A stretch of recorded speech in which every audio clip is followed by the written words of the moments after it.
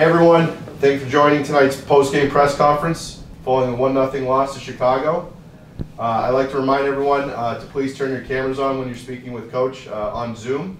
We'll begin with an opening statement with Coach Carnell, followed by questions. So again, Coach, you've got the floor. Yeah. Go ahead. Thanks, John. Good afternoon, everyone. Yeah, listen, we go twice down to Chicago in a week. Obviously, mixed bag of emotions, mixed bag of feelings, because just to see the city of red, the city red flying around in the stadium was great to see. And first of all, thank you to all those fans who traveled out. You know, it looked like thousands, not just hundreds, so thank you for that. And we set about, you know, ambitious objectives for this game, and yeah, we have a bit of a shaky start, but then I think we get control of the game and drive the game and dominate that first half and get derailed by a set piece situation, which, yeah, I mean, it sucks to go down on a set piece situation. And then, yeah, we have a good start to the second half. We end the half well. We start the second half really well. Jabulo Blom comes in, you know, just solidifies the midfield there, and then we get caught in a moment of desperation with Johnny getting the red card. So now we have to improvise a little bit, and then again to see the way we push the game with a man down gives me a lot of hope as a coach, because it shows this means something to these guys, and it means a lot. And we emptied the tank, and just to see guys who couldn't run anymore, and they were trying their utter best, right? So to see what it means to them makes me proud to be their coach, because I felt we really pushed the game at the end. And unfortunately, yeah, we just couldn't get the ball, you know, in many dangerous moments while we were trying to push that game. But for the most part, yeah, again, you know, I thought we took a step forward today despite the result. Thanks, Coach. We'll open the floor to questions. We'll start with Tom Timmerman.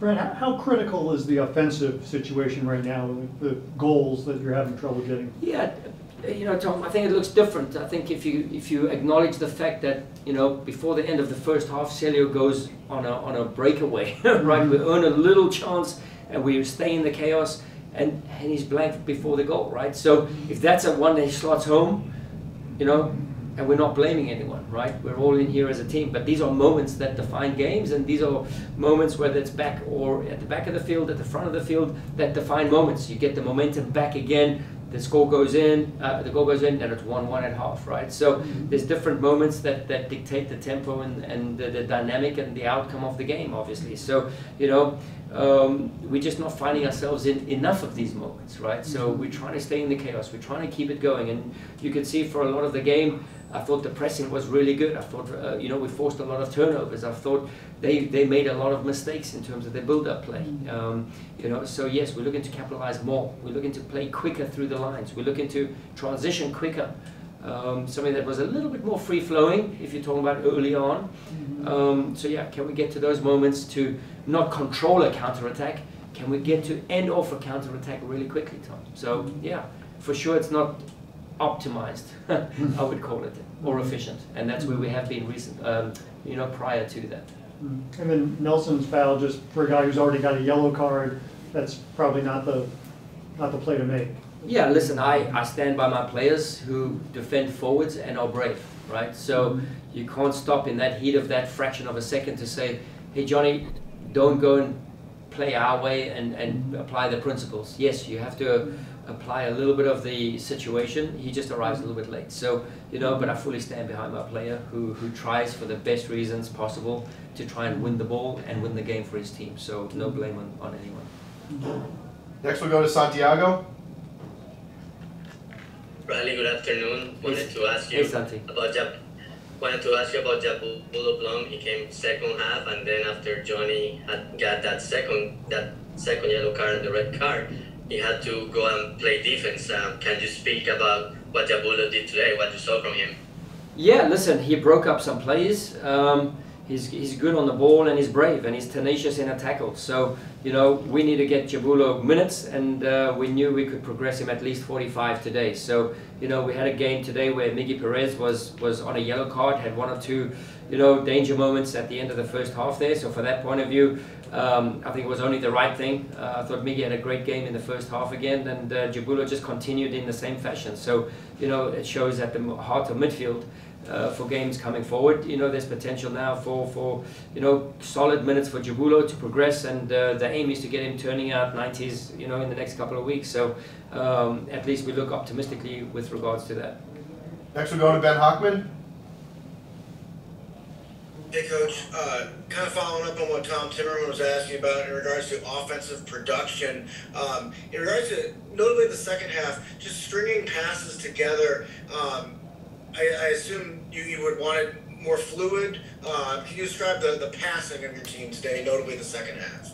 Yeah, I mean, obviously a lot of the second half we play, you know, a man down and we start chasing a little bit. But yeah, I just said it in the earlier question, to be a little bit more progressive in the transitions and find forward passes and being a little bit more dynamic and taking a little bit less time to get to the opponent's goal. So yes, Benjamin, we want to play a little bit more vertical. We want to play a little bit more brave. So yeah, this is just a sequence, a pattern, and yeah, I err on the side of aggression, right? I personally err on the side of, you know, trying to thread those balls forward, and yeah, we have to support our players and trying to make sure that we get over this hump. And sometimes when it's not going your way, it's understandably so to fall into a little bit of a passive mentality. And we keep trying to push this and drive the positivity, trying to drive the mentality of playing vertical, because this is the way that we thrive in, and it's the way for us to be efficient. So, you know, it's a bit of a, yeah, on a knife's edge now. You know, you play forward, you lose the ball,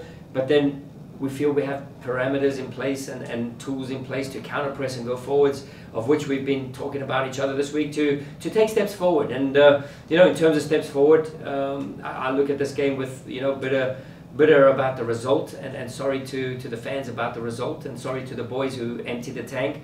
But in terms of a performance, I saw a real good display here today. Ben, do you have a follow-up? Yeah, I can make it quick. Just, I mean, every coach wants to win every game, obviously. But as you head into this next game, with players possibly coming back, you haven't won in a bit now. It's a rivalry game. Can you kind of describe the hunger, if you will, of like just getting a win?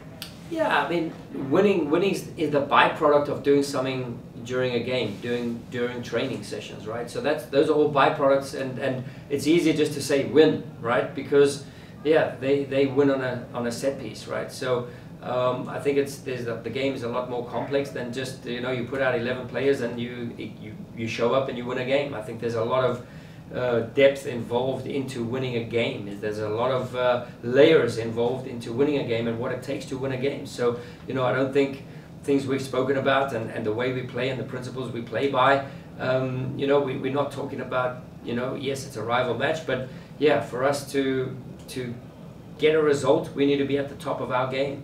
We've proven that. You know, we're not Real Madrid who just roll out a lineup and expect to win 3-0 every game. We have to be at the top of our game every game. I know a couple of players said it before, but every game we play, it's like a cup game for us. We want to win the game. We want to, you know, we want to play with an edge, and we felt that we lacked that edge over the last couple of games. And I finally thought against Dallas, and in moments on the cup game, but definitely today, that we played with that edge, right? So yeah, we feel that that we're trending in the right way. Now we just have to make sure, yes, we know we're getting Klaus back at some stage, we know we're getting Rasmus back at some stage, and you know, potentially games will, you know, have different outcomes, and but we have to believe in the squad that we have, and we have to show belief in our strikers, in the players. And you know, I don't believe that just our strikers are responsible for the games. I don't believe that. I think, you know, we can progressively move up the field and shorten the distance for our outside backs, who we support in our style of play as playmakers almost as well. So, you know, we got to get them higher up the field. We've got to get them crossing a bit braver. We've got to get them, you know, a little bit more efficient in the final third, and then you start earning a little bit more of the dynamics. So yeah, I mean, we look at this game taking a step forward. We'll go to Julian Trejo. Coach, how do you explain and how frustrating was it to concede a goal off a set piece from a man just being open in the back post? Yeah, listen, I think there's two dangers when Shaqiri is on the ball, right? The one danger is he puts it in the top corner.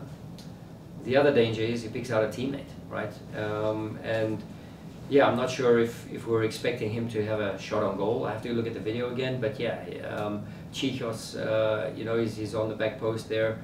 way too easy. So which means, are we doing enough in our defensive responsibilities? Are we blocking guys? Are we bumping guys? Are we, you know, trying to impede their runs a little bit? So yeah, I mean, it's a harmless goal that we give up, but yeah, again, we'll have to look at that, and these are reflections to get better by, because yeah, that's what the cycle of a season is, right? So you try and repair what's going on over the last couple of weeks, and we score a goal on Tuesday, we concede one today. So you know, when we try to, you know, play with an edge, get the fire back, and we start, you know, trying to work our way or will our way back into good performances. And I thought today, you know, we showed parts of that for many moments of the game. So and now we, you know, concede a set piece, and now you have to start looking at that. So that's what the cycle of a game is, and that's the beauty of you know, being a pro coach or being a pro soccer player. It's never easy, right? It's when it's going well, it's awesome, things are on autopilot. When it's not, now you know, trying to poke holes in every little aspect of the game, just to make sure that we can try and define and dictate outcomes. So yeah, it's a constant work in progress. Next we'll go to John Lupo. Bradley, you mentioned that you were satisfied with how the press was working today. What aspects of it were you pleased about the most?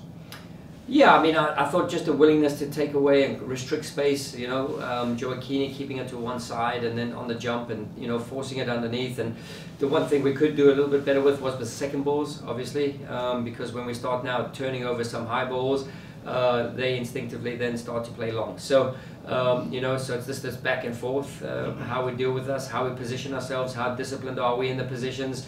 You know, I thought Bartlett and Carl Hebert, you know, did a good job on Kamara for most of the time. Shaqiri is a quality player if he has time and space, and yeah, listen, through the nature of his game, he always seems to find up and, you know, pop up in little pockets of space. So he's always difficult to you know, take care of. But I thought for moments, and especially when we started driving the game in the second half, we had a lot of positive turnovers and good transitions. So, you know, many moments there. But we spoke about the efficiency of the transitions, which we're looking forward to a little bit more verticality. Next we go to Matt Baker.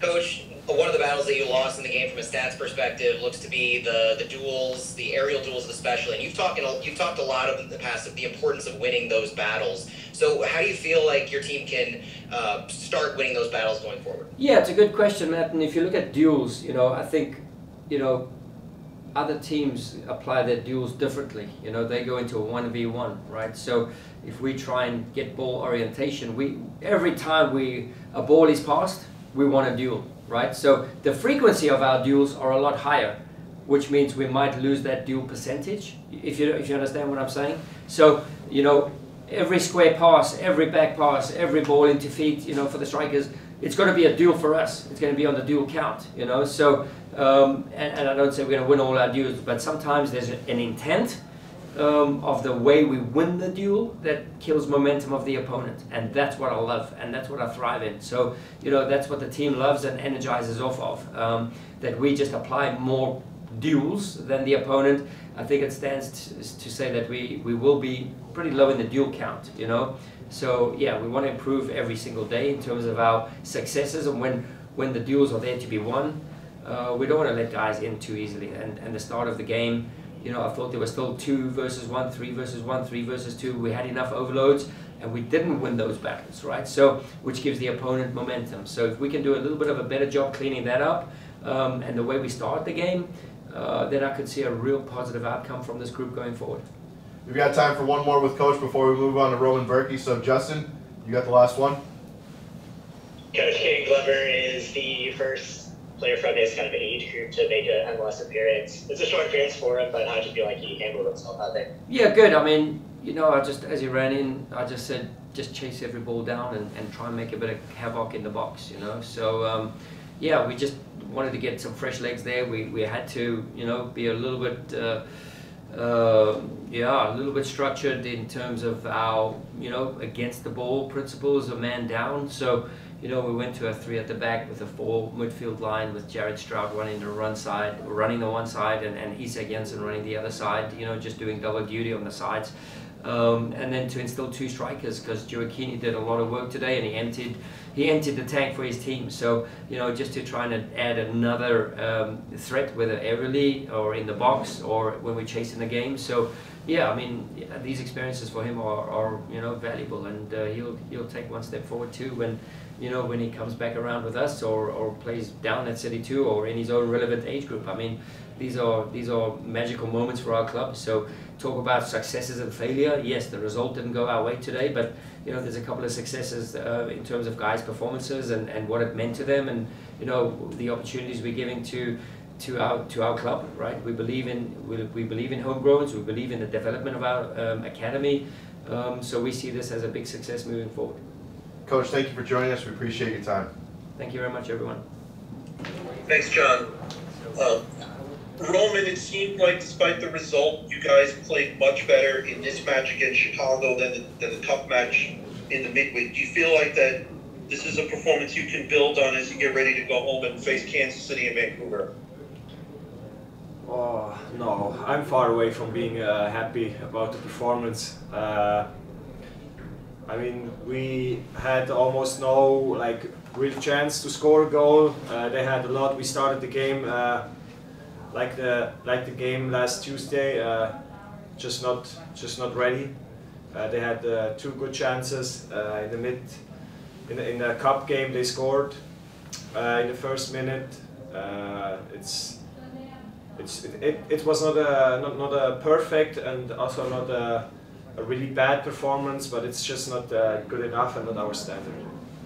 Next we go to Ben Hockman. Roman, I'm not asking about the strikers that played tonight, but can you just describe the importance of Klaus and how he can change a game, and assuming, hopefully for you guys, he'll be back next game? Yeah, I mean, the numbers, they speak for itself, I would say. I had hoped that Nico could easily take his spot and play the same role, but it's just not working for Nico. He's not scoring. I think he feels better when Klaus is back, when he can drop down a little bit more, because like this, most of the time he was not there where we needed him. When we crossed the ball or we won the ball, we had nobody going deep into their box. Julian?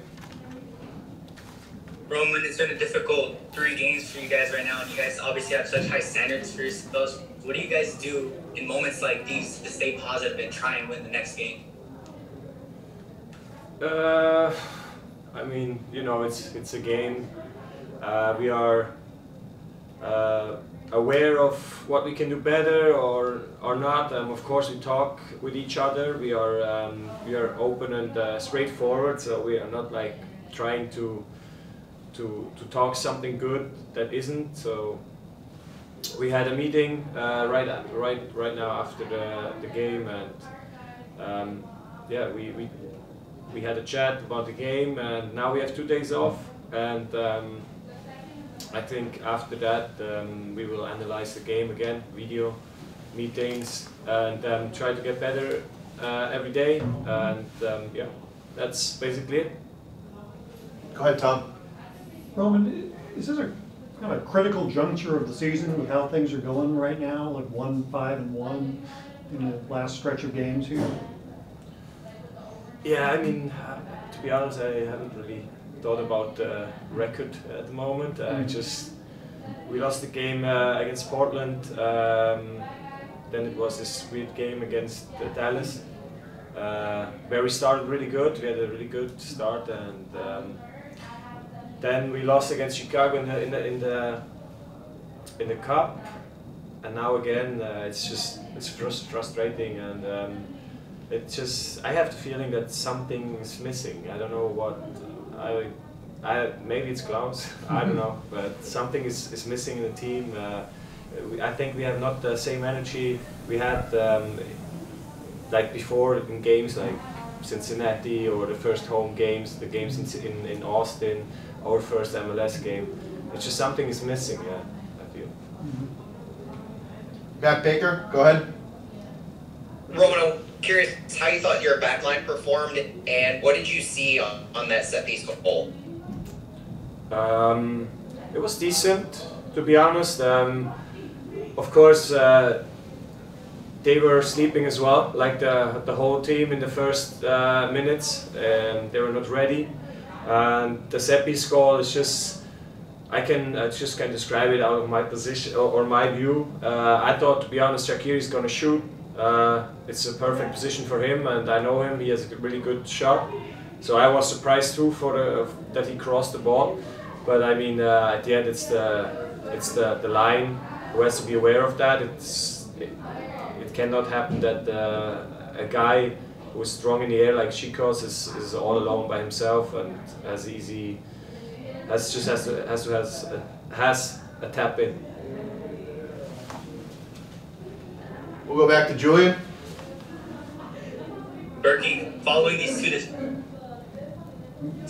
against Chicago and then a rivalry game against Sporting next weekend, how do you expect this next week of training to be? I mean, the training week was not bad. The last training week, we had a good energy. We had good discussions after the loss against Chicago in the Cup, and but it feels good to have a whole week now to prepare for a game and not just a few days. Yeah, what's this week been like, considering the last 3 weeks where you've had minimal practice time as a group with the Cup games? I think for me it was okay. I mean, I'm almost used to that. My whole career I had a lot of games, so I like it. I think it's something you need to get used to it if you are not if it's like something new for you, because like I said, or like you said, we have almost no training. You just do a little bit tactical stuff, no intensity really. Most of the time you are traveling or doing a regen session. So I mean, I like it, I really like it, but how the results are at the moment, I'm happy that we have 1 week now, 1 full week to prepare for Kansas. Roman, thank you for joining us. We appreciate your time. Safe travels home. Thank you, guys.